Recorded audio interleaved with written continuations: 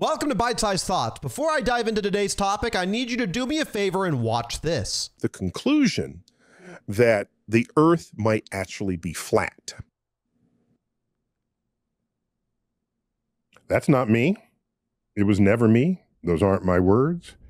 That's what's called a deepfake.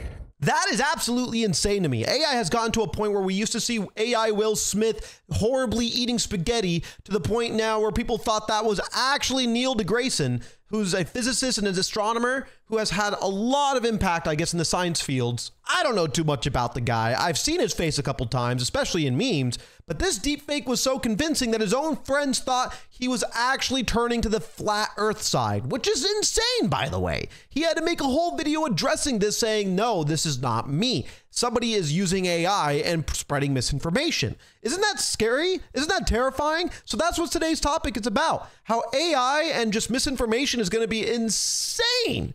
Absolutely insane in the next few years. There's already been articles and research done about how almost half of the people online are not actually real people. They're bots. So if that's already the case, imagine AI implemented with all these things. Are we going to have just a dead internet theory actually come to fruition? Are you going to have people mistakenly arrested for crimes they didn't commit because the AI videos were so convincing that person was actually sat on their ass eating chips on a Tuesday watching a game? Who knows, dude? Who knows? I believe there was also a similar story not too long ago talking about how they've added AI detection in these cameras at schools to help find people with firearms, like on campus, you know? One kid was carrying a bag of Doritos and the AI detection software said, hey, this guy might have a gun. So they, all went after this kid and it was literally just a bag of Doritos, okay? It's absolutely nuts. And when it comes down to the actual AI software, aren't the people who programming it creating a bias for the AI initially? That's my question for it. I'm not saying that is happening, that isn't happening,